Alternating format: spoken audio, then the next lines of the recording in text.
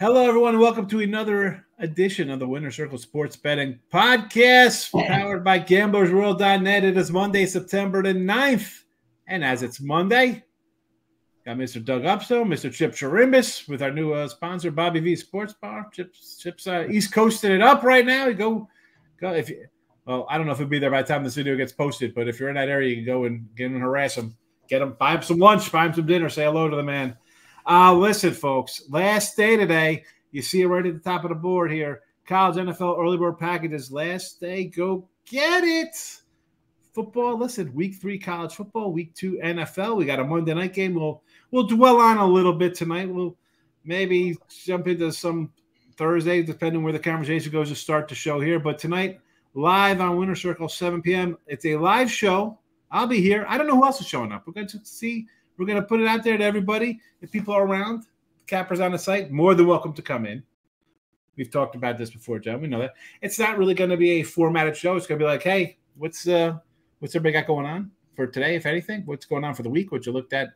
It'll be a roundabout conversation like what we do the first usually 10 minutes of the show anyway. So you got that today, live at 7 o'clock. The usual Friday live at 1 p.m. Mark Lawrence, Victor King. And, of course, these two gentlemen with me Tuesday, Wednesday, and Thursday. Hit the like buttons. Follow on all the socials. And the contest, I know it's the last day for the early birds, but I don't think it's the last day for the contest. I think the contest, since it's a pick 'em, you can jump in anytime. Free money, folks. Let's see how you do. I do not think there were any perfect brackets yesterday with the Patriots knocking off. We'll talk about that. Let's say hello to Chipper on the street, the man on the street, Chip Chirimbes on the street. Patriots knocking off Cincy. Are we shocked? I was really shocked. I mean, Cincy struggles early, but an outright win's an outright win.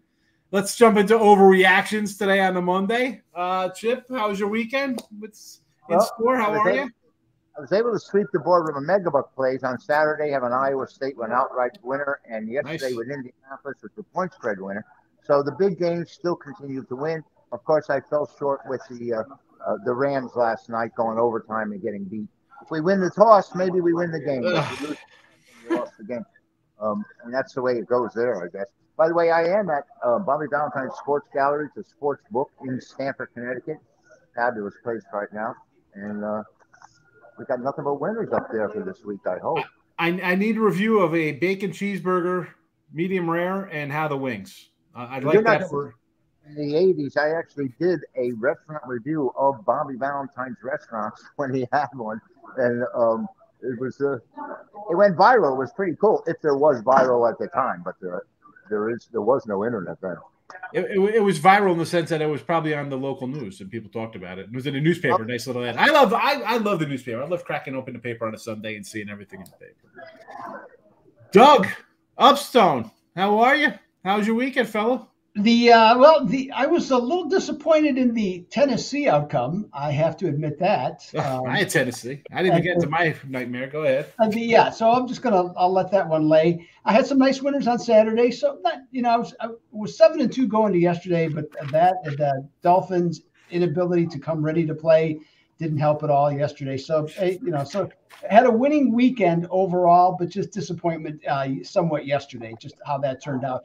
But hey, we got another week ahead, and we got some great action coming this weekend. And Cincinnati, that's an interesting game. Well, for those that don't know, so Circa runs this big contest, okay, the Survivor Pool, okay, well, almost 15,000 people entered. I don't know if you were one of them, Sean, or not, but the almost 15,000. So a third of the field is gone, okay, basically because of the Cincinnati Bengals. Yeah. Okay? And the other thing to me that's really shocking, and this happens every single year. So you go there, you go to Vegas, you plop down $1,000 on your Survivor contest, and 45 people never submitted a pick. Okay, this $1,000 hat. So it just that's interesting to me. But Cincinnati, there's no excuse. Okay, I don't care how well New England played. There's no excuse for Cincinnati. Their coach has been. I mentioned this earlier. The coach has been saying we're going to be prepared for the beginning of the season. We're going to play better in August, which they did not do. They come out. They give zero effort essentially. Okay, in another game. And the other thing is that their owner's cheap. There's 12 rookies on this team that made the team. 12. Okay, that's what you would expect maybe from Carolina, okay, to have 12 rookies. But a team that's supposedly a Super Bowl contender and at worst a division contender.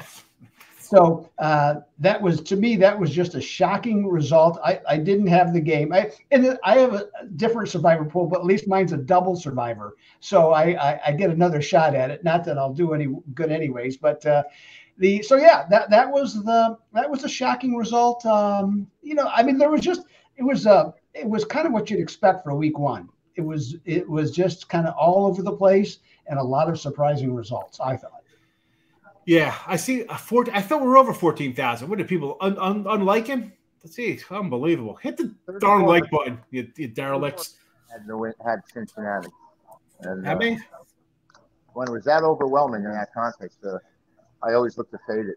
And it worked. 34% of 15,000 people, Doug. New England thought of as the worst team, right? Them and Carolina are supposed to be the worst team.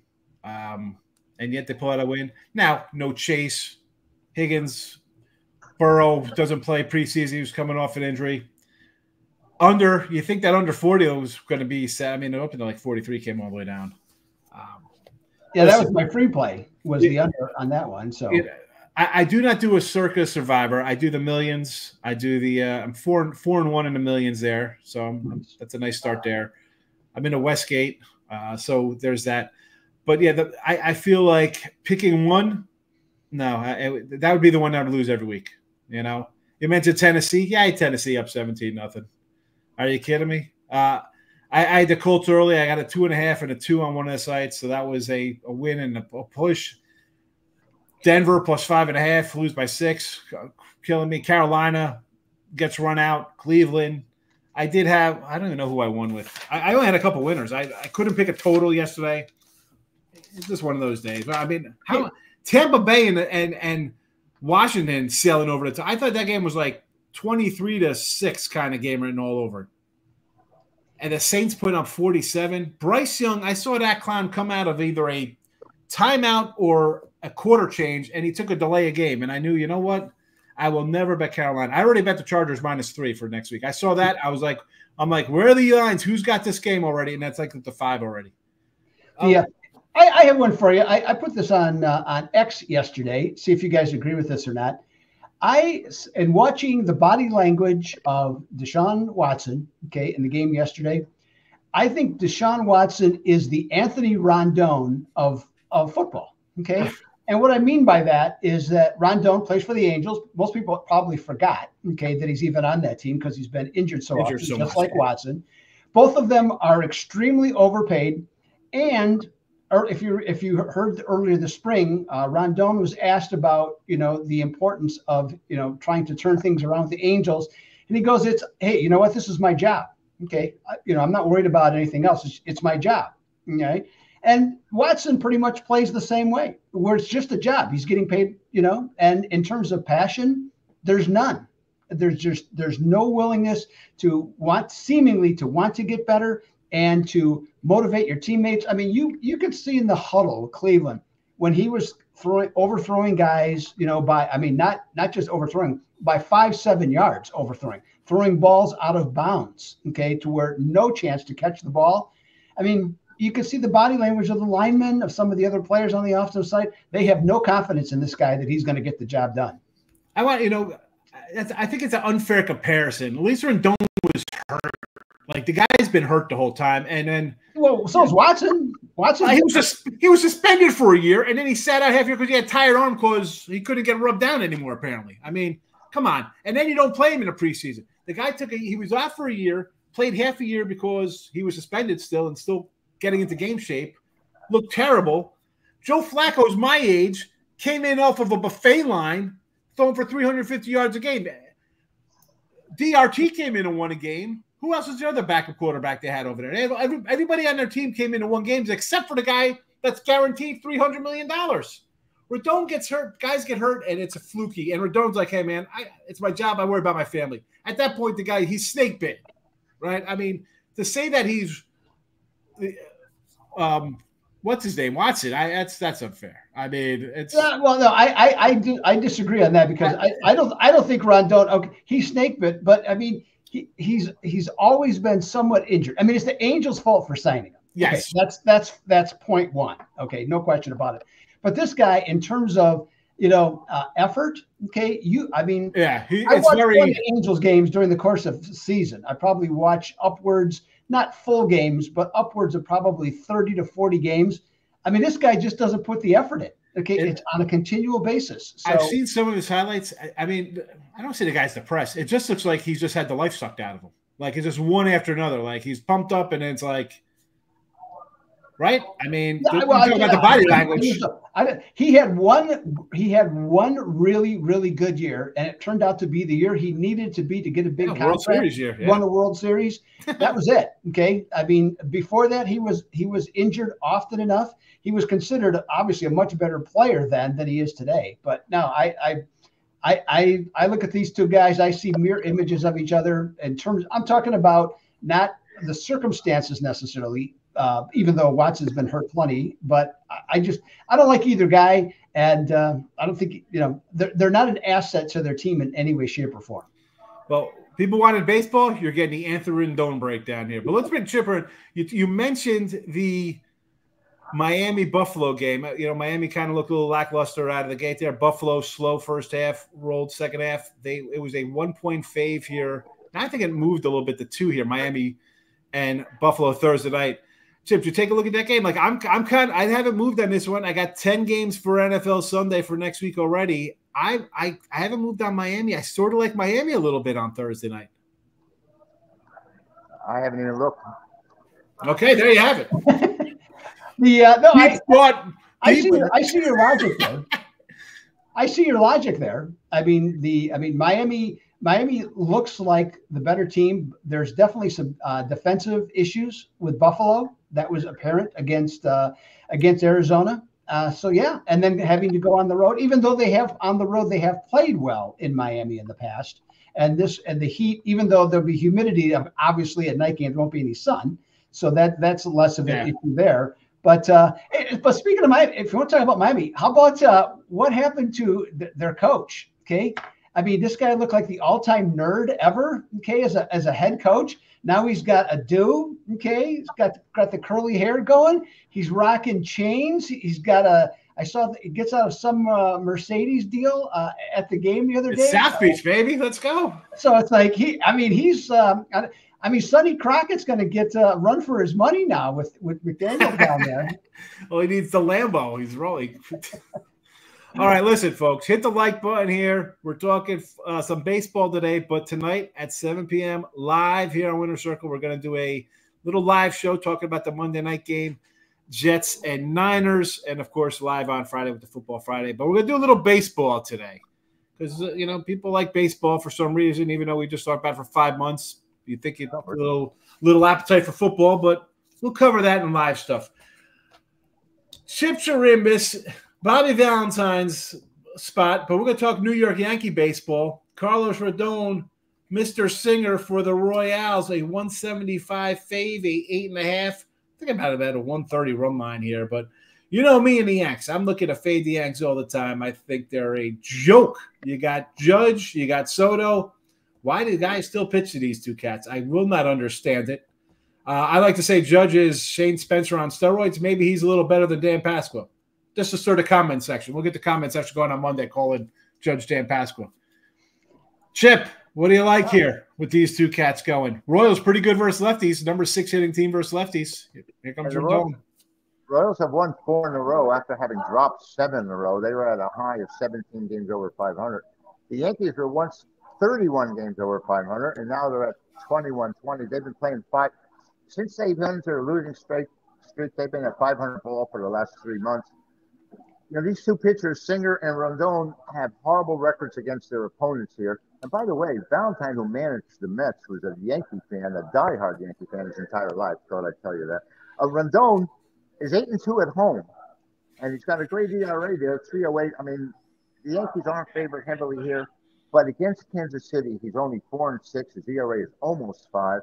And Brady Singer, who is 1-4 in his last 5 starts, His ERA against the Yankees is over 5. He's 0-2. So these two pitchers struggle individually against these two teams. So I think the game's supposed to go over the total. Kansas City has a 2.5-game lead over Minnesota, and how that happened. But the Royals are there right now, and I think both these teams can put up some runs. And for the Yankees, of course, you mentioned it. If it's not Soto and Judge, they had added Rizzo, but otherwise, I think their lineup is lacking quite a bit. But I still think this game goes over because of these pitchers and because of the job the bullpens have been doing out of both these schools. Both these clubs. Over 8.5 official Chip Chirimbes play here in the chat. Last week, we went 3-4 Monday to Friday. We had a 3-4 week, 3-2 in NFL, 1-2 in college football. It happens. But the baseball before that, me and Chip were on a nice little roll. Doug included. We had a nice, I think, 11-2 run coming into last week. So back to football. Chip's liking the over 8.5 here with Radone and the Yanks, KC and Singer on the hill. And I'm with you. I like doing it myself. Doug, what do you think about this one here? Yeah, I'll go along with you guys. I'll say the under's the play, but I'm actually went a little different direction. Looked at the props. Brady Singer, 16.5 outs. Okay, in this one. This year on the road, he has only surpassed or gotten to, I should say, 17 outs, 5 out of 13 starts. He at home at the K in Kansas City, he averages 6 innings. Okay, so much better pitcher at home than on the road. Yankees average 5.1 runs per game on the season, 5.6 runs per game against right-hand starters. Get this: Singer allows a 100-point higher batting average, on-base percentage, and slugging percentage against left-handed batters compared to right-handed batters. Gee, I wonder what Aaron Boone's going to put in the lineup today, okay, for the Yankees in terms of left or right-handed. Kansas City's got a rested bullpen. I think Matt can't say his name. Matt Quateraro, in this case, he's going to go to the bullpen sooner than later. So I'm going to take Brady to go under 16.5 outs. I like it. I actually have 7 guys for Ribby props in this game today. I actually grabbed the Judge, which is my lowest Ribby prop of the year at plus 110. Because if you're going to give me Judge, who's got 50 homers at plus money, I got to take it. Most times he's like minus 105 every day for Ribby. But Soto is a 165. Again, a guy with 40 homers.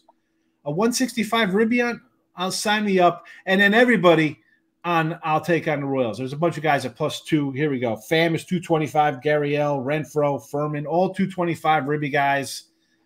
They hit lefties. They're hitting well. I like the over. I think like you said, this guy's going to get knocked out early. I think Rodon gives up runs. I think this 8.5. I hate using the term it's a gift. And we don't talk about free money when we talk about our Gamblers World Pick'em football contest, but I think this one sails over the 8.5. That's just my opinion. And the official play, Chip agrees, over 8.5. Doug, we look at another AL powerhouse or two here. The Baltimore Orioles, who've been slumping a bit here. Maury Povich's nephew. We just joked that it's related to Maury Povich because we're old guys. But Cade Povich versus the youngster Brian Bello. Boston Red Sox, a small fave here, about 120 at home. Total of 9.5. I'm sure you got a bunch of numbers on Povich because I got a bunch of them lined up here, so I'm not going to come in and steal all the thunder on him. I like Bello. He's had a nice season last year. Same. And if I'm going to step on your feet a little bit here, I apologize. But, I talk about all these young pitchers and the back of their baseball card and innings and this and that. This guy is consistent to where he was last year. And I like to see that. I don't care, even if I'm not a Red Sox fan. Thank goodness you see some pitcher being consistent year-round as the innings add up. But that's all I'll say there until you give us your breakdown here. Orioles, Red Sox. Take it away, Doug. 7 o'clock tonight. All right, Bello, the 12-7, 4.75 ERA, but he's been better of late. Okay, he's made some nice adjustments.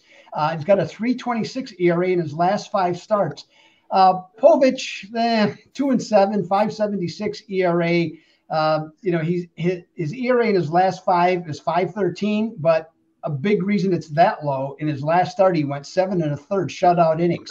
So that's a rarity, okay, for him to be that good.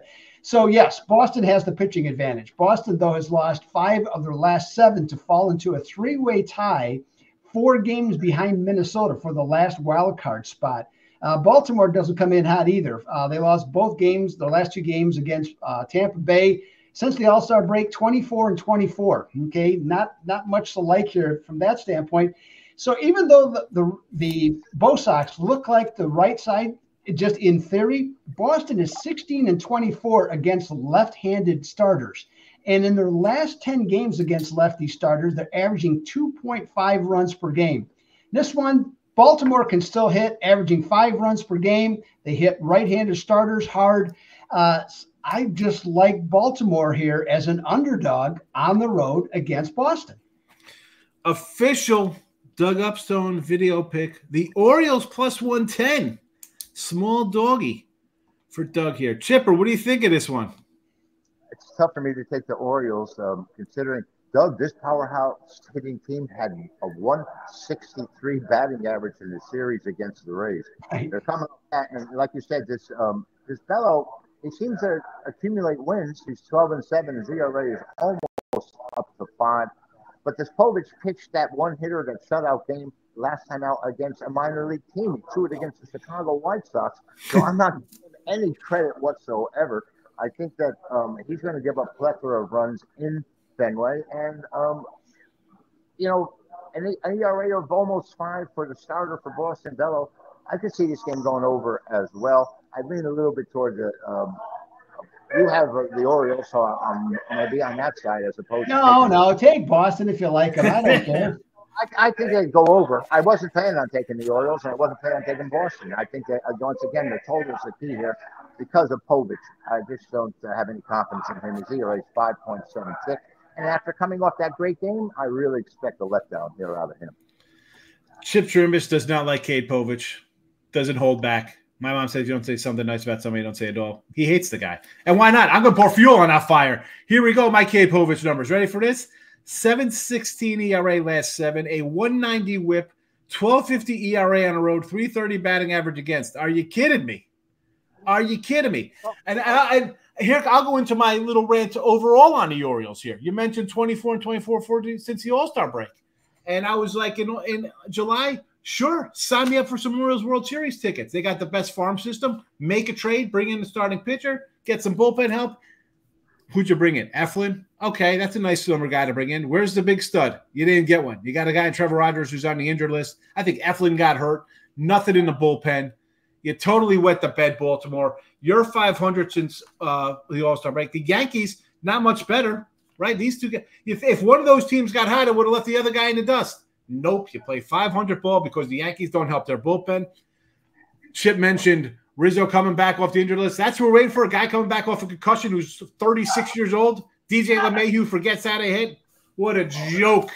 What a joke this freaking team is. And Bello, I'll give my little props to Bello. 5.55 ERA at the end of May. Nice summer months. Dropped it a full run, basically, to 4.65 coming into September. So, like to see that out of a young pitcher. Nice improvement. Good for him. Good for the Red Sox. So bright lights going forward to next year with them and Cutter Crawford and the rest of that staff. But that's my little rant on Cade Povich, the Orioles doing nothing, the Yankees being pathetic and cheap, and Boston. There you go, Boston fans. I'll give you a little pat on the back, even though I hate your clam chowder and everything Boston as a Yankee guy. All right, hit the like button if you like to hate on the Red Sox like I do. Now, I got a great matchup here. Cy Young Award winner, Kyle Hendricks. I'm just kidding here. Cubbies, Dodgers, the late game, 10 o'clock.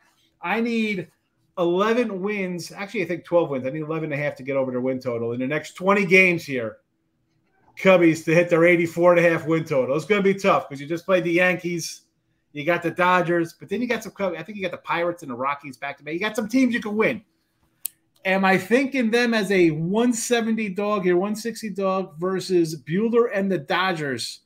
And Buehler laying 190. I don't even want to get into Kyle Hendricks. What's there to say? The guy's 3-11 and single-handedly probably cost me my win ticket on the Cubbies. But let's talk about Buehler. At 28, the guy looked like he was on a Hall of Fame trajectory. He had a Tommy John surgery, but the guy, whatever, he's still going to be good. 2 Tommy Johns, looks like trash this year. still not finding his way. I'm going to look at the over here, not just the 10. You want to go 10 for this game? I get it, because I think we got two gas cans. One, Hendricks is just on fire. The man comes out, he's on fire, and it's bullpen day. But even Buehler's going to go up some runs. I'm going to go Dodgers team total over 5.5. It's minus 105. Listen, if we've anything about the Dodgers we've heard of at the start of the season, why they're supposed to win 110, 115 games, it was because of Betts and Ohtani and Freeman and all this other nonsense, and Muncy, Will Smith, Teoscar. The bats are there. Why do I think the Dodgers will have 5 by the 3rd inning? Someone here. I don't have any props for this one. I will grab after this show. Why not put like $25 on Betts, Ohtani, and Freeman homer? Because I think somebody's hit a home run in the 1st inning for the Dodgers to put 3 on the board. I think this is going to be a slugfest. Dodgers going to score 9 themselves. You'll probably get a 4-piece from the Cubbies. And again, some numbers here on Hendricks. I mean, 301 batting average against on the season. What else is there to say? There is nothing else to say. He's not getting stronger at 36 years old or whatever he is in September. That's not happening. The Dodgers bats have been improving a little bit since Betts has come back. And Ohtani's just having a ridiculous year. Give me the team total over 5.5. Doug, thoughts on over 5.5, or do you prefer a regular just over to 10 for the game? Well, when I looked at it, it was still 9.5. So, but I'm going to stick with it anyways. And by the way, I also have a play at Gambler's World on this game, but it won't be on the total because that's what I'm going to talk about, just like Sean did here. Hendricks, it's, you always sort of knew, and as a Cub fan, this is going to be the case, is that when a guy's best pitch is a changeup, as he gets older, the difference in velocity changes. So you have less of a difference, okay, when you're trying to throw changeups and get guys out. So that's his problem. And along with that, what goes? Command. So at 34, he can't get anybody out. His whip is 151, okay? Tommy John for Buehler, 2 of them. The track record is you have Tommy John once, you're fine, okay? You can overcome it, no problems. You have 2, that becomes problematic. Okay, it's like 50-50 going forward, what your career is going to look like. He's 30 years old. Yep. It doesn't look good right now. Same thing with him. Last 5 starts, 7.29 ERA. Yep. His whip is even worse than Hendricks at 161. Hendricks is working on 4 straight overs. The last 3 times he's pitched against the Dodgers, he's gone over. Buehler's working on 3 1-1 overs right now. I think there's going to be plenty of runs scored, and I would not be. 11 sounds like a lot of runs, but seeing that Sean's already guaranteed you 9 for the Dodgers, all the Cubs got to do is score 2. So I think we're all good. Yes, Chip. Yeah, well, it's kind of interesting. I mean, here's Kyle Hendricks. Doug, this guy, didn't he lead the major leagues in the ERA a few years ago? And now he's coming in with a 6.6 ERA. Hendricks has really been horrible, 3-11. I played this game over as well. And one of the reasons, I don't know if you 2 guys are aware that these 2 teams met on September 9th in 1965. And there was a guy named Sandy Koufax pitched his 4th career no-hitter, a 1-0 perfect game over the Cubs, Doug. And I remember that morning seeing that and saying, 3 was the name, was the number, shall I say. And then Koufax threw his 4th career no-hitter. Also on this date, in 1970, Benny McLean was suspended for carrying a gun around in the locker room. And Mike Tyson was indicted on this date in 91 for his rape of Desiree Washington. And Tom Brady played a record 300th game on this date in 2021. Otherwise, I like the Cubs and the Dodgers to go over the total. I know you had to look this up. I don't know if it showed it. Was the opposing pitcher Larry Jackson, by the way, for Sandy Koufax? I didn't check that. I didn't look at, but I remember. That'd be my guess. Okay, on that one. Anyway, so that, and then I have a quick story of Denny McLean for you. All right, so 8th grader. Okay, I get my parents for 8th grade brand new glove. Okay, left-handed pitcher. Okay, played outfield, left-handed pitcher. I get a glove, a Denny McLean glove. Denny McLean was right-handed. I got a left-handed Denny McLean glove. That always cracked me up. I actually still have it, as a matter of fact. That's instead of ordering off Amazon, you order off Temu. You get the left-handed glove. That's like the option. Is that the meme that they do now? I just by the way, the reason that there was such a thing as that Denny McClain even had a glove is the fact that he won 31 games. Okay, and so that's why he was that popular, and obviously the last pitcher to win 30 games. Kyle Hendricks, 2016, 16-8 at 2.13 ERA, 2020 at 2.88 ERA and 12 starts during COVID. That's it. That's his nice career that he's had. It's had a very nice career. Yeah. I mean, he has. It's at the end of the line. That's all. And you're 3-11. He would have been 93 and 69, which is a decent kind of record. His ERA, it's 3.70 career. It's 6.60 this year. Like that totally kind of jacks up his numbers a little bit. He had a nice little career. Well, he's still getting paid. Whether it's this guy or any guy, you hate to see the last years of guys listen, when you're an elite athlete, we can make fun of guys as common players. You just have that mentality like you don't want to give up. But as a fan, you look at it, whether you like it or not, you look at the back card, you're like, oh, man, why'd you stay? Why'd you stay these years to compile? Finally, Mantle dropped his career average under 300. Yeah. Right. He ended up at 298. And he hit 90 this last year. Sad. What are you going to do? All right, listen, I know what you can do. You hit the like button, number one. You hit the like button here on the Winner Circle podcast. You take the over in the Dodger game, 5.5 team total. You take the over Yankees game total, 8.5 from Chip. You got the Baltimore Orioles plus 110 side play for Mr. Doug Upstone. You have the $5.99 early bird NFL college football wrapping up today. So there's still time left for that. We got Jets Niners tonight. We didn't talk about it. You know why? Because we got a live show at 7 o'clock tonight. Maybe one of these guys pop in. It's a free-for-all. It's open forum. It's like open mic night. They're going to go there. We're going to come in. I'll do a little stand-up. I'll do a little dance. I'll bust it. It'll be nobody here. I might be playing with a Millennium Falcon on screen. I don't know what's going to happen. It'll be our first time doing that. On the Friday live, at least, I'm guaranteed guests. Monday night, who knows what's going to happen? It could be like Mr. Rex. It could just be like a blank screen and a little puppet coming in and talk to me. So there better be some people coming in the comment section coming to say hello. But you don't get the old at the end of the day on regular TV when you get the screen with that had the end of the day they play the national anthem. Yeah, just a little Flurker flag playing on the side next to me, split screen. Oh yeah, buddy. What happened? I didn't hear that. That was a while back, that's for sure. It's for sure it was, of course. Yeah, a lot of channels now on it, and not only that, we could rant on this for what to watch NFL games. What do you need? Peacock, Amazon, YouTube TV, Paramount, regular cable, YouTube. You need 6 or 7 different streaming networks just to watch TV nowadays. Oh, and by the way, 14.2 million people had the Packers and bought the Packers and Eagles to watch that game. Yeah, so that's double their previous regular season game last December. So there you go. Well, at least it was a good matchup. A lot of these sometimes they send these terrible teams.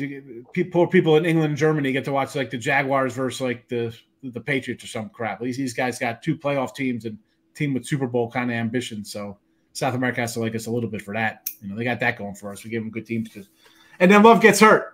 How about that, Packer fans? Terrible. Anyway, all right, we're going to wrap this puppy up, put a little bow on it. We'll be back tomorrow. Me, Chip Chirimbes. I don't know. There might be a Matt Fargo sighting. I saw a little email this morning. Maybe we add him to the mix. We'll see how that goes. But for Chip Chirimbes, Doug Upstone, myself, Winner Circle Sports Betting Podcast, hit the like button, gamblersworld.net. For me, Chip, Doug, all the premium stuff. I didn't even mention the 3/7/38 package is guaranteed. So go get that as well. NFL Week 1 ending tonight. Hope to see you in the live show. And good luck back tomorrow. Bye-bye.